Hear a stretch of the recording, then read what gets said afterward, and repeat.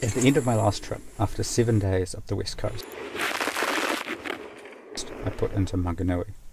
It was a relief to stop, but the forecast was favourable tomorrow, then easterly again for a week. I didn't want to wait here for a week, so I decided to quickly repair the self-steering gear and do another overnight sail to the Bay of Islands. Rope and aluminium corners really don't go together. I must have had the lines crossed inside of the tube. It was steering the wrong way, so the quickest way to fix it was to uncross them here, and it's working really well. I just need a better mechanism for adjusting the tension of the lines, because that's critical for making this design work. Since I removed that troublesome solar arch, I've now discovered there's actually a really nice space at the back of the boat. A very nice beach seat.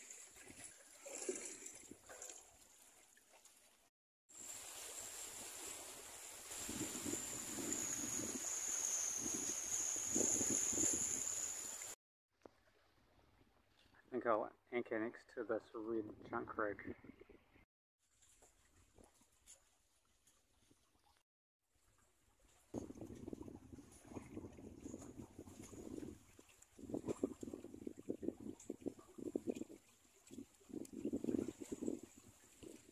Yes, definitely.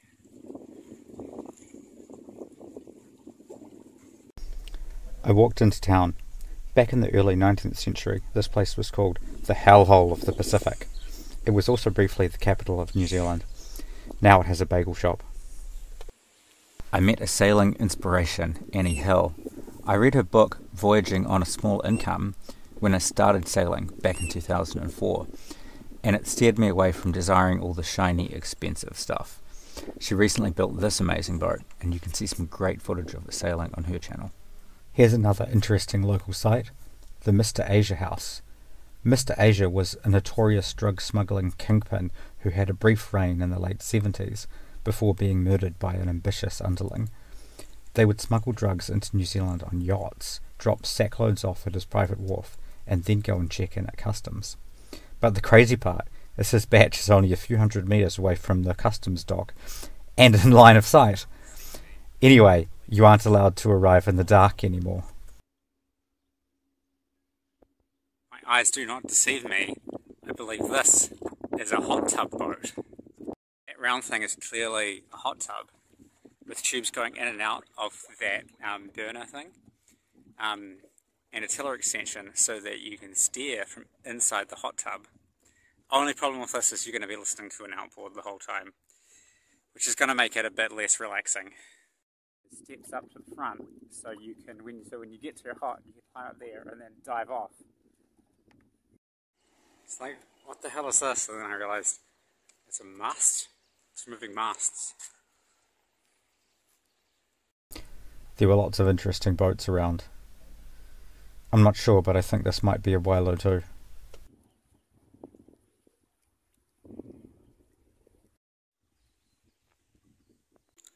I guess the decks have been rounded over to make the cabin both flush and a little bit higher. After a little online research, I decided that this is definitely a Tiki 46 with some slight modifications. I anchored at the end of the navigable section of the river. After this is waterfalls.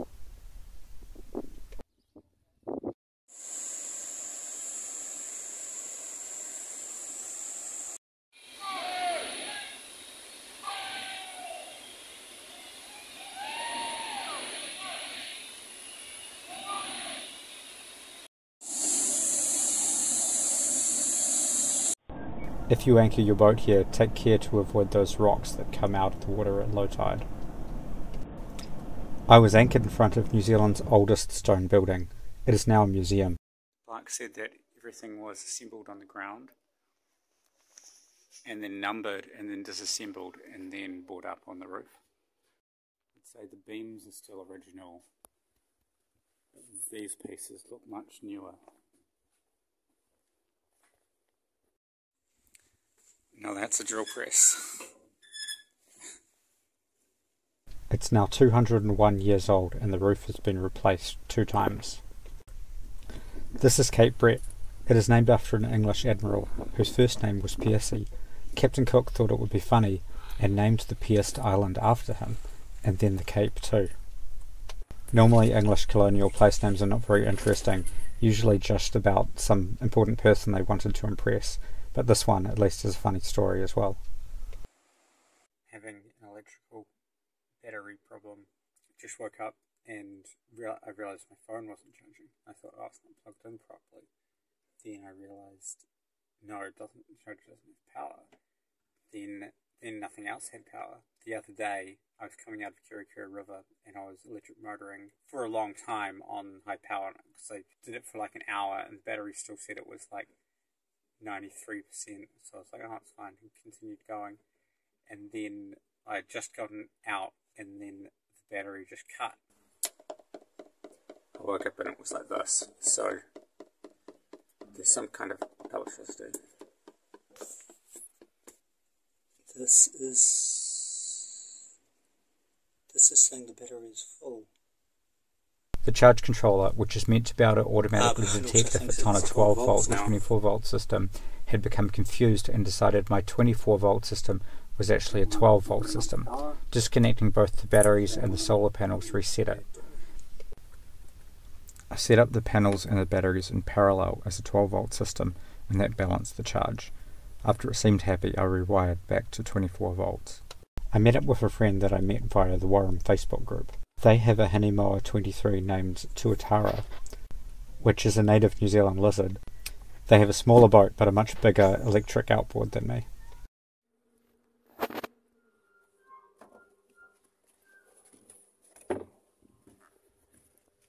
It pushed the boat very well but required a 48 volt system. I'm considering installing something like this in Yeslets, but it would require completely redoing the entire electrical solar battery system, whereas the way I sail is mainly engineless, with just a little bit of the convenience of electric propulsion. Yeah, it's a pretty tight fit.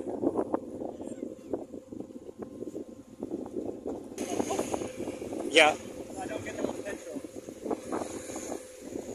With petrol's running. It goes. But rely on it.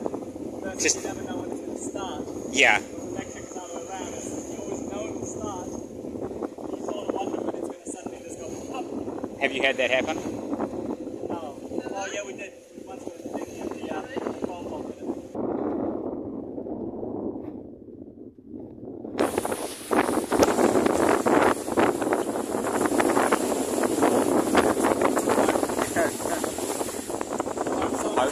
It's definitely not.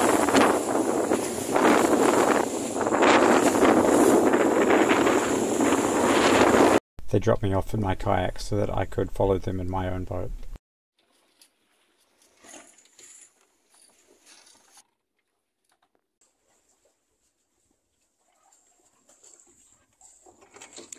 Looks like there's been a mutiny.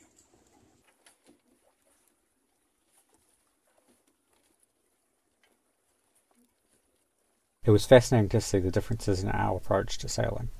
When you let the little boat choose the anchorage. It's a bit hairy, but I'm just going to park on the beach. Just going to ram the beach. It actually made me a little bit jealous of them having a smaller boat that could much more easily nose up to the beach and avoid a lot of the big boat hard work. The next day, continuing south with more light easterlies. Experimenting again with my tarpaulin Genoa extension. I tried to get some nice footage of my wind vane system in action. I'm going to run this footage 8 times faster so you can see how directionally stable it is. By no means perfectly straight, but considering it's made from just a few sticks and some plywood and bits of string and stuff like that, I think it's pretty good.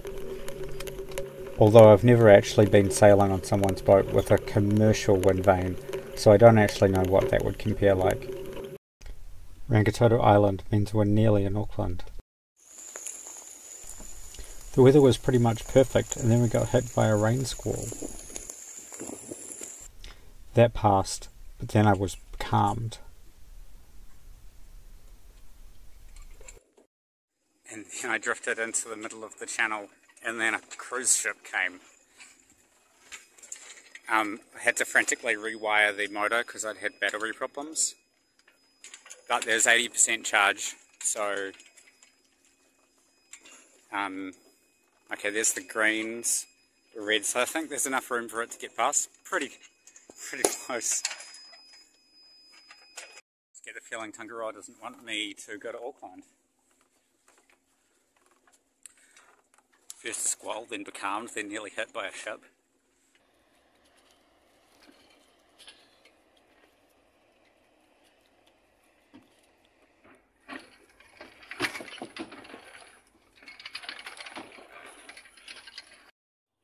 That definitely looks like wind over there to me. That day I made it to Okahu Bay, and then the next day I sailed under the harbour bridge.